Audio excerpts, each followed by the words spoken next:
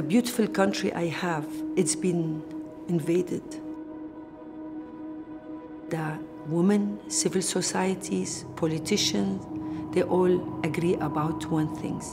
We want free Syria without dictators and without ISIS. 95% of the civilians, victims, are being targeted by the Syrian regime, and we need to protect them.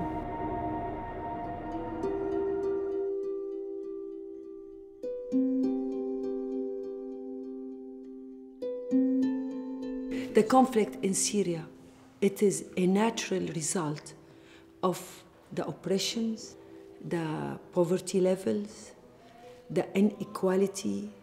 There is no rule of law. As Madeleine Albright mentioned it, Assad regime is using starvation against his own people. And this is what we're doing in every missions, and everywhere we go, we say, stop using starvation.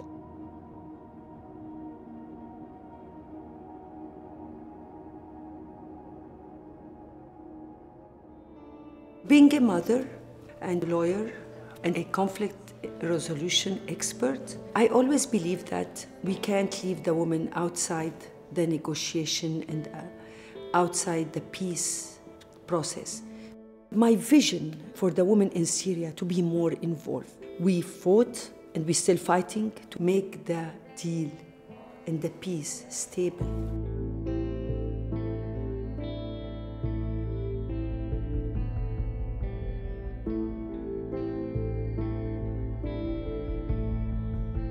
We all know that war will bring war, and each war always ends at the negotiation table. I consider Jesus Christ as my role model and a mentor, and when Jesus will take the side of the oppressed against the oppressors, this is me as a Christian.